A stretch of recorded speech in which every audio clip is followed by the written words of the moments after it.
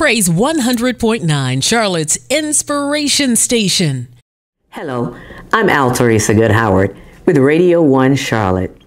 I'm here today to make an appeal to all that may be hearing, listening, or watching me today.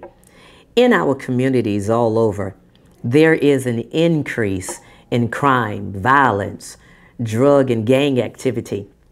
And especially even in my little city of Lancaster, South Carolina, we have certainly been seeing a surge and increase. And I'm here today to say to all of us, to our communities all over, but especially to those of you in the Lancaster, South Carolina area, we want to encourage one another. At this particular time, we want to continue to be alert. We want to continue to believe that there is a change that is coming, and we, each one of us, can make the difference. Each one of us can do something, can do more. Each one of us can help make a positive difference in the lives of young people all around us, in the lives of our community. I believe even though with the increase, it can seem as though things are helpless or hopeless. It can seem even among our young people that things are hopeless. And so they may turn to gangs or crime or all other kinds of activities. But I believe each one of us, we can make a difference. So I appeal to all of us, our communities all over, and especially in Lancaster, to be able to reach out to our young people, to again increase our neighborhood watch, increase in looking out for one another and looking out for our neighbors, to increase even within the churches and the church leaders, to increase getting out there, getting involved in the community, to get involved with more of our young people. We're mobilizing, we're coming together. We're standing with one another to say that we are not just going to sit idly by and just allow the increase and we do nothing. We have to do something. We've got to come together to do more. We've got to come together to look for ways that each one of us can help in our community, in our neighborhoods, with our young people, with our families. I even want to appeal to our young people today and to say that even though things may be going on all around you, that you may not understand, you may not know a way out, you may not know any other way, you may not know what options there are other than what you may be involved with today. But we're here to say that we're here for you, that we will even put things together. I believe that even at this particular time, that organizations, we're going to come together. Churches, we come together. Different people in different areas and neighborhoods and have different things going on. We can all come together to talk about the things that are available, to talk about the ideas, to talk about the things that can be done. And each one of us be able to even mobilize into different neighborhoods if need be, to be able to reach out to our young people and make a difference. A difference can be made, but only if we do something. We're mobilizing even within the churches to have more people praying. We're mobilizing even within the churches to have us come outside of the church doors and to get into the community, to come meet with our neighbors again, to come reach out to our young people again, to reach out to our neighbors, to reach out to the families. There are families that are hurting. There are young people that are hurting. There are people all over and may not know what to do other than what they're doing. So I'm even asking, if you have an organization, if you're a leader of a church or part of a church, please send me your information. We're going to try to put all of this information together to have resources available for those who want a better way, who want options, who want to know how to find jobs, who want to go to college, who want to know how they can do things differently and live differently than what they may be experiencing today. Even with the crime and the violence and the drug activity and gang activity, if you know something about it, please share that information so that even within our law enforcement, they can do something about some of the things that are taking place. They can't do a lot if we don't help them. all of us can do more. All of us can be able to help one another if we're willing to take the stand and to get together to do what is needful.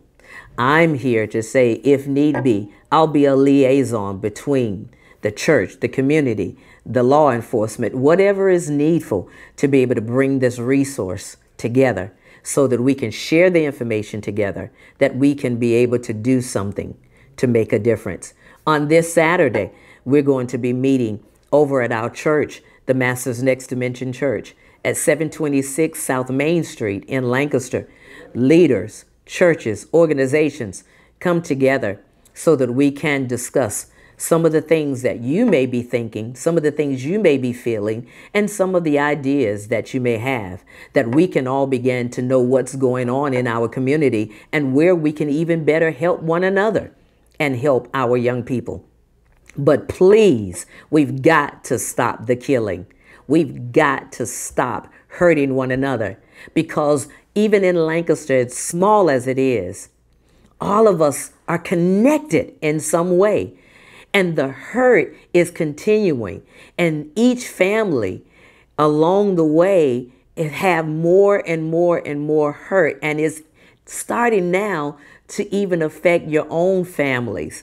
Because Lancaster being as small as it is, somebody knows someone who's connected to you or your family.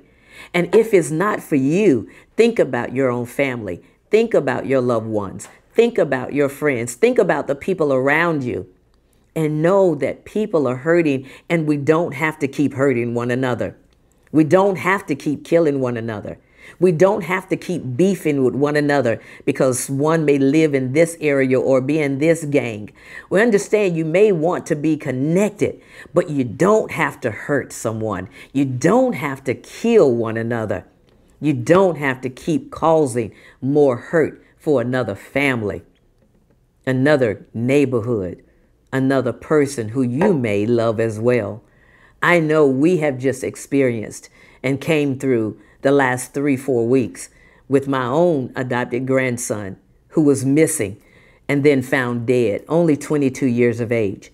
We are still in an investigation, and we're saying that we're here even for the hurting families, to be able to be encouragement, to be able to help one another through the process of the grief, the hurt, the healing that is needful. We're asking even the churches and intercessors to be continuing to lift up the family members that are hurting. And we want you to know that we are praying for you as well. And us going through this process also, we understand a little bit more now than even what we had before. All that is needful for all of us to come together and help one another. Help with the healing, help with the answers, help give solutions, help give options for our young people, help change the mindsets, because we've got to change our mind and our way of thinking and our way of seeing. Young people, you've got to know that your life is precious, that you are valuable, that you've got so much potential.